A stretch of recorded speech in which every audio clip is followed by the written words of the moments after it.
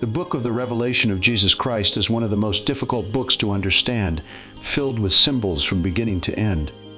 No doubt, the visions of the Apostle John have challenged us for centuries, often leading to such outlandish interpretations that all we can do is scratch our heads at times. Despite this, I believe Revelation can be understood, and when perceived correctly, reveals a certain logic and aligns with other critical concepts in the Old and New Testaments. Before we can understand who or what Babylon represents, we must first consider some simple but profound concepts that establish a firm foundation on which to build. The first is the spiritual meaning of two. In his book, The Biblical Meaning of Numbers from 1 to 40, Dr. Stephen Jones gives us the following. Beth is a house or household in Hebrew. God established the household with Adam and Eve, two people in a marriage. This provided direction, a double witness in the family to know the will of God. It takes 2 points to make a line and establish direction. The number 2 signifies either division or a double witness. God established 2 covenants in the Bible, first as a double witness of truth, but also to establish direction. Going from the Old Covenant to the New Covenant shows a progression of revelation from the lesser to the greater.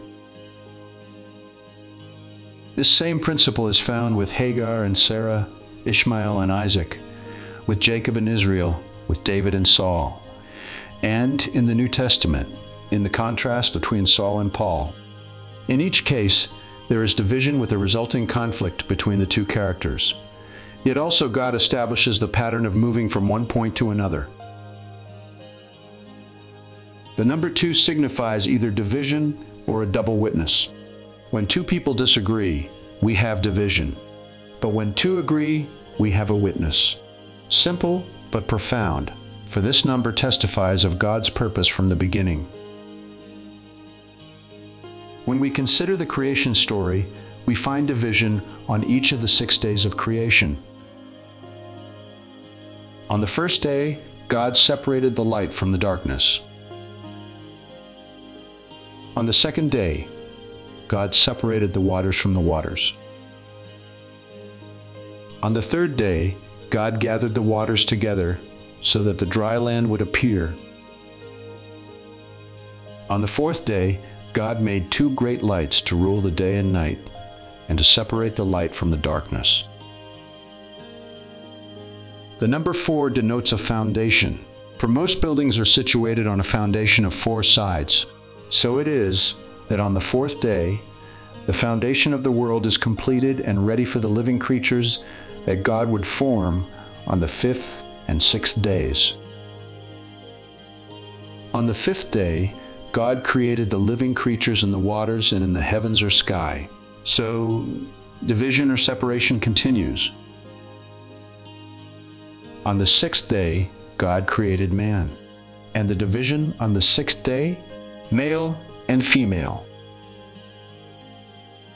So one might ask, what's the point of all this division? The answer? God begins with division to arrive at a witness. That being said, let's go to the following from the Concordant Literal New Testament. In the beginning was the Word, and the Word was toward God, and God was the Word. This was in the beginning toward God. What I like about this translation is the phrase toward God. This immediately makes me think of the following. For of Him, and through Him, and to Him are all things, to whom be glory forever. Amen. 3 just happens to be the number denoting a complete witness. 2 witnesses are enough to establish truth, but 3 brings completeness, clarity, and shape to it. So of Him, through Him, and to Him are all things. We also know that the kingdom of God consists of the Father, Son, and Holy Spirit. In John 1:1, we're told that the Word or Logos of God was in the beginning. In perfect agreement with division and witness, we find the following. For the Word of God is living and active. sharper than any two-edged sword, piercing to the division of soul and of spirit, of joints and of marrow, and discerning the thoughts and intentions of the heart. It's easy to see that this passage regarding the Word of God is twofold in essence. How many twos do we see? 5, which just happens to be the number of grace. When we add the first and second twos referring to God's Word, we have 4, the number of a foundation. When we add the twos referring to you and me, we have 6, the number of man and his enmity toward his Maker. When we add all of our twos together, we have 10, the number that points to the judgment of the law as pictured by the 10 Commandments. God begins with division to arrive at a witness. How do we know? Because when God created the female from the male, Adam declared, "This is now bone of my bones and flesh of my flesh. She shall be called woman, because she was taken out of man. Therefore, a man shall leave his father and mother and be joined to his wife, and they shall become one flesh." 2, becoming one. That's union or unity, is it not? Now, let's bring this to our present reality. Do we not desire relationships? Of course. And is it not also true that we desire a certain unity in these relationships?